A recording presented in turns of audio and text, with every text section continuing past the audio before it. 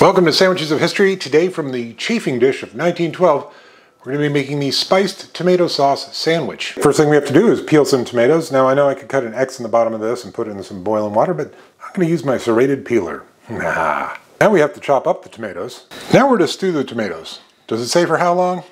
Of course not.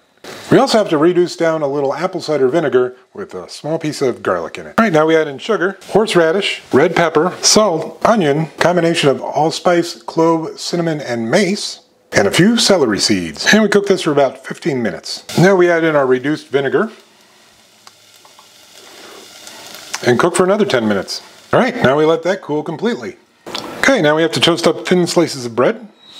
Now we butter our toast and add on our spiced tomato mixture.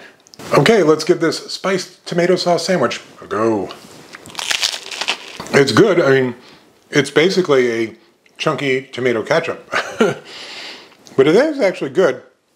Getting those warm spices in there, a little punch of the vinegar. Not really noticing the garlic that was in the vinegar, but what are you gonna do? It's pretty tasty, but I do want to plus it up. So I'm gonna break one of my own rules and add meat to a sandwich that doesn't already have it. That's right, I fried up some hot dog slices. Okay, let's give this spiced tomato sandwich plussed up with some cooked slices of hot dog a go. It goes well. And I wouldn't say it totally steals focus. It does a little bit though. I know a lot of you don't like ketchup on your hot dogs, but to me, it actually does go together pretty well.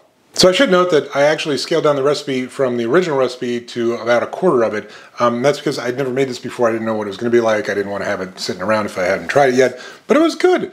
The spiced tomato sauce sandwich was basically a nice kind of homemade rustic ketchup. Not bad between bread.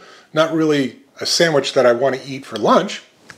But flavor-wise, it was pretty good. As the sandwich goes, I don't know, 5.5 maybe. I don't know if I want to eat a ketchup sandwich.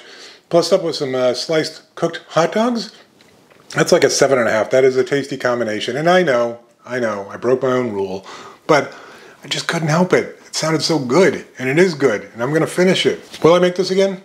Probably not. It's a little bit of a pain to make the tomato ketchup, spiced tomato sauce. And I just don't really feel it's worth the effort, but I'll finish it. All right, see you tomorrow.